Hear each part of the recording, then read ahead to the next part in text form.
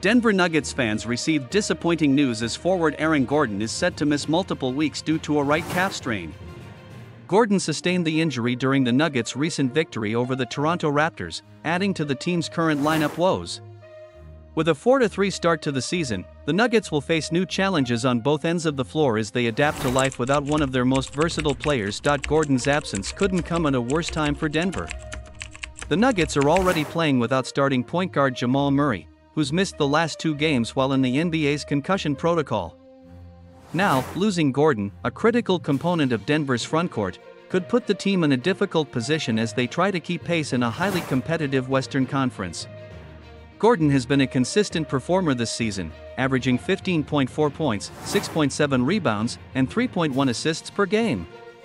Additionally, his 55% three-point shooting ranks in the top 10 among players with at least 20 attempts, underscoring his efficiency from beyond the arc. The Nuggets have relied on Gordon's ability to play both ends of the court effectively. Defensively, he's often tasked with guarding the opposition's best scorers, while on offense, he's been a solid contributor in both scoring and playmaking roles. With Gordon sidelined, Denver will likely look to other players like Michael Porter Jr. and Nikola Jokic to shoulder more of the load. Gordon's injury comes shortly after he signed a 4-year, $133 million contract extension with the Nuggets before the season, underscoring the team's long-term confidence in his abilities.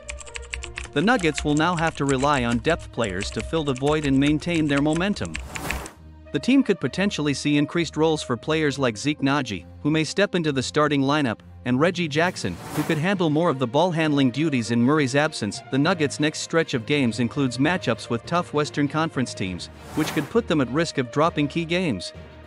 While Denver still has MVP-caliber talent in Jokic, the loss of 2 key starters will undoubtedly test the team's resilience and depth. How the Nuggets navigate these next few weeks will be crucial in setting the tone for the rest of the season. Fans will be eager to see how head coach Michael Malone adjusts his rotation and whether the team can maintain their competitive edge. Denver's ability to stay afloat during this challenging period could be pivotal for their playoff aspirations. With Gordon expected out for multiple weeks, fans will be closely watching to see how the Nuggets handle the road ahead and hoping for a speedy recovery for one of their most dynamic players.